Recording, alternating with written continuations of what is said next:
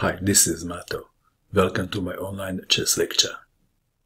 In this video, I will show you an extremely sharp game. This is a game between Berkes and Lajos, played in Hungary in 1999, and let's see what we can learn from this game. Berkes had white pieces and he started with d4. Lajos played d5 and now e4, going for the Blackmar Diemer Gambit. Challenge accepted. D takes on e4. Knight to c3, black to move.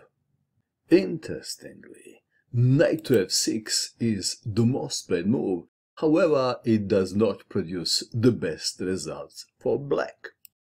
Instead of defending the pawn, Lajos played e5, sacrificing the pawn of his own. Queen to h5. This move is very tricky, and black can easily go wrong. E takes on d4 was played. This is now a very interesting position. Black has two pawns in the center, but white has better development, especially after bishop to c4.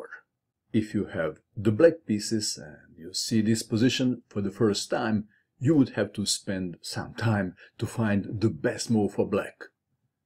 Queen to e7. Interestingly, this is the best move, although it may not look like it at first. Bishop to g5. The other way for white to go was knight to d5. But then black plays knight to f6. After knight takes on e7, knight takes on h5. Black stands better. Back to our game. Bishop to g5. Knight to f6. Bishop takes on f6. Queen takes on f6. G takes on f6 is also played, and after knight to d5, queen to d6.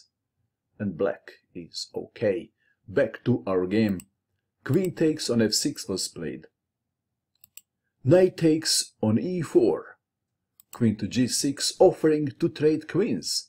Queen to e2, going for tricks. Bishop to e7. Knight to f3. Knight to c6. And Berkes castled queen's side. White is ahead in the development. Pinning the knight. Asking a question. Bishop takes knight. Queen takes bishop. Black to move. And black and castle. But this would be a lazy move. What is the best move for black in this position? Lajos played the best move. Knight to e5, forking the queen and the bishop. Bishop to b5, check.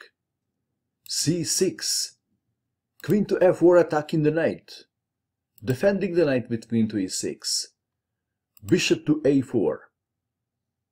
Black to move. What would you do? Lajos played knight to g6, attacking the queen, and now making queen takes pawn on a2 possible. Queen to f3, queen takes on a2. Black stands better. White's attack failed. Bishop to b3, queen to a1, check. King to d2, another check with bishop to b4. King to e2, queen to a6, check. Rook to d3. Black to move.